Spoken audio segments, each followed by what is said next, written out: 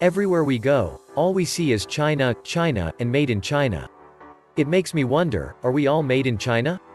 I will let you guys answer that question in the comments below after watching this video. Not very long ago, people across the globe used to downplay Chinese products. The idea was that since the products were fake, nobody was going to use them. If you were one of those people, you ought to sit down and rethink your ideas. Because today, no matter where you go, you will see "Made in China" in every nook and corner. It wouldn't be an exaggeration to state that China is everywhere.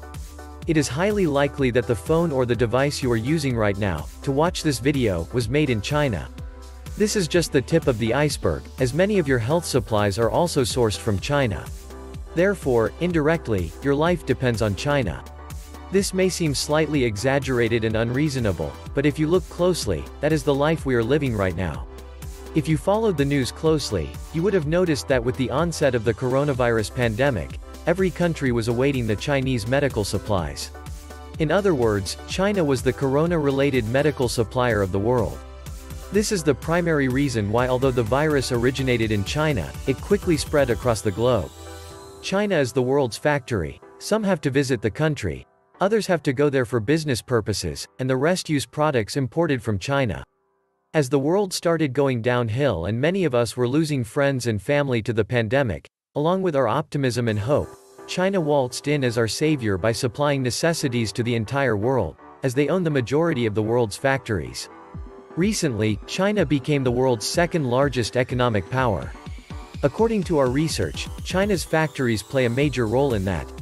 They are also a major reason for China's $14.140 trillion GDP in 2019. China's GDP is a result of the country's factories. China, which is officially the People's Republic of China, is a country in East Asia. It is the world's most populous country, with a population of around 1.43 billion in 2019. Covering approximately 9,600,000 square kilometers, it is the world's third or fourth largest country by area. As you are watching this video, you're probably thinking that it is not the best idea to let a group of people control our lives. Yet here we are. Your government allowed this to happen. In case you still don't know, most of the products you own were either manufactured in China or had some of their parts sourced from there. Just check the labels. Our food, medical supplies, and electronics are overwhelmingly from China, and the Chinese economy is growing so fast that it looks like they are pushing it with 5G technology. As stated before, many people still believe that Chinese products are fake. But you may have to rethink that as well. The biggest phone company in the world, Apple, manufactures its iPhone products in China. Similar to how China can manufacture fake products, its factories are also capable of producing quality products and services, which is why China is the go-to source for ibuprofen, hazmat suits, rubber gloves, surgical masks, and ventilators. Probably even toilet paper, for all we know. Now, let us look at the pros and cons of manufacturing in China, for all the stakeholders involved, including China. Let us begin with the pros. First is the cheap prices.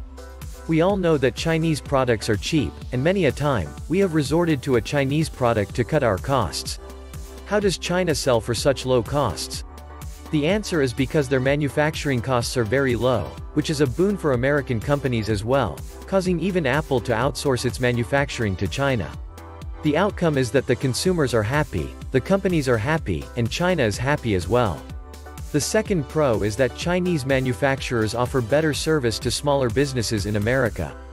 Many of the domestic factories situated in America are not very responsive or receptive to smaller businesses, as they are looking for bigger fish to fry. However, the majority of Chinese manufacturers are willing to work with smaller businesses as long as they meet the minimum criteria. What's in this for you?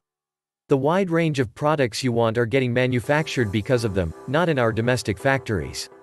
Third is the potential for higher output in a timely manner. Most Chinese companies boast time periods for large orders that are typically considered to be very quick. And the best part? They deliver it on time. However, that is not the case with many American manufacturers, who put constraints either on the time period or the capacity of the output. The fourth pro is that China's abilities to mimic or even duplicate other products are unparalleled. In no way am I advocating the practice of copying other people's products, as it can land you into serious trouble.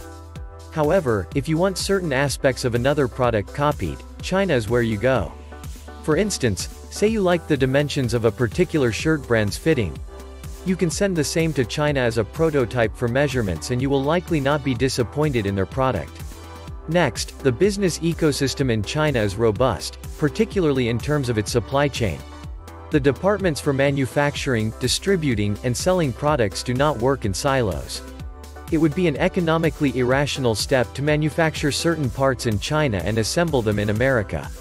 Instead, due to its good network of suppliers, manufacturers, and distributors, the entire process of manufacturing in China is seamless as well as economical for American companies. The sixth pro is that manufacturing in China includes partial or complete evasion of tax.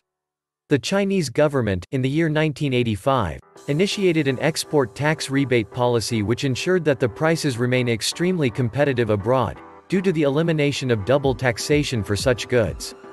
In other words, exported goods were exempted from value-added tax placed on final product costs to consumers. Furthermore, consumer-based products from China have also been exempted from import taxes. The result is, again, a low cost of production. Pro number 7 is that Americans need not worry about low-paying labor-oriented jobs, as these are largely outsourced to China. Instead, they can invest their time and energy on education and learning higher-order skills which prove to be more beneficial for them in the long run. Next, there is incredible efficiency in production in China. To begin with, their well-trained laborers typically ensure that the rate of failure is minimized. Moreover, since the labor costs are very low in China, any defects will neither derail the operations nor will they cut a huge hole in your pockets. The manufacturing process will continue seamlessly as if nothing ever happened. Penultimately, manufacturing in China opens up gates for market expansion there. Many companies that outsource their manufacturing to China also exploit the supply chain in the country to sell their products there. Moreover, there are no additional costs incurred by the company since shipping expenses are completely eliminated. The final pro is that Chinese companies have great knowledge in products. Being the world's factory right now, all of China's manufacturers have years of experience manufacturing thousands or even millions of products.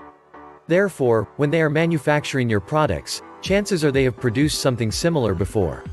They draw knowledge and experience from the past to ensure that the process is seamless and the products are of great quality. However, it is not entirely the rosy picture that I have drawn until now. There are several cons to manufacturing in China as well. Let's look at them now. First of all, finding a factory located in another country may be hard, especially if your project is a large-scale one and you cannot afford for anything to go wrong. Second is the language barrier. You most likely don't know Mandarin. And though the majority of Chinese manufacturers have learned English, it's important to understand that they have not mastered the language. So, there is a lot of potential for miscommunication. Moreover, they tend to take every word you say literally. Therefore, it is very important to be careful in terms of the phrases you use. The third con is that there is still a stigma attached regarding the quality of the products manufactured in China. So, there may be some criticism from your consumers if you use Chinese factories to manufacture your products, as they may believe you are skimping at the cost of quality. Next, the manufacturers in China usually have their minimum requirements set high. So, if you are a small-scale business that cannot afford to manufacture on such a large scale, domestic manufacturers are your only option. The next con is that the cost of shipping from China is much higher than any local shipping you may have to do in the case of domestic manufacturing. So, you would need to first calculate the landing costs. This is nothing but the cost of your goods after they have reached your company's warehouse, including the duty cost paid to the US government. You can then compare it to what the final cost of your goods would be if you manufacture them domestically. This way you can gauge the amount of money you are saving by outsourcing your manufacturing. The sixth con is the difference in shipping time. If you have your final goods shipped by sea, it will take at least 30 days to reach your doorstep. Needless to say, in the case of domestic manufacturing, it may only take 1 day. Therefore, based on what you're selling, you need to see how much this delay will impact you. You will also have to figure in the business loss during the 29 days wherein your goods are stuck on a ship. Based on the size and the number of goods manufactured, you can choose to ship them by air. Though the delivery will then be quick, it will prove to be more expensive. However, this expense may be less than the losses incurred due to a 30-day shipping period. The next con of manufacturing in China is that sometimes the quality of work is subpar, living up to the stereotype of Chinese products being of poor quality. However, this will largely depend on what is being manufactured. For example, something as complex as electronics may be riskier than, say, clothes. But this con can be countered by hiring an agent to monitor the process and ensure that proper quality checks are conducted. The eighth con is that the unpredictability of the Chinese regulations as well as the economic and political environments may become your enemy at some point. At one point, the Chinese government made it compulsory for factories to raise their prices. So, be prepared for such scenarios, or you will be caught completely off guard with no contingency plans in place. Penultimately, we are all aware that China is popular for its ability to duplicate and reproduce products. This can be a pro as mentioned earlier, but it also means that your intellectual property rights may be at risk. If you don't remain cautious, someone in the country may rip off your products, especially those trying to make money quickly. Although there are some measures you can take to ensure that this does not happen, they are not foolproof. Fortunately, the Chinese government is now setting up several intellectual property courts after the US raised concerns several times. However, it is best to file for a patent before starting your manufacturing process, even though enforcing it may be a hassle. Before the last con, remember, if you want, you can buy us a coffee to help fund our channel, or buy some cool merch from our merch store by clicking on the links in the description. And do not forget to smash the like button. The last con is that manufacturing in China can offer bad publicity. It is commonly known that the laborers in China are not only low paid, but also they are often subjected to inhuman conditions. Child labor is also rampant. Most of you surely remember that Apple faced a lot of flack globally when word got around about the infringement of labor laws in the manufacturing plants wherein iPhones were being manufactured. Therefore, it is best to monitor the conditions of your manufacturer's plant on a regular basis, or your business is sure to take a hit. Now, what do you think? Do you think the pros of manufacturing products in China outweigh the cons? Or is it the other way around? Hit me up with your opinions in the comments below. Let's have an interesting discourse.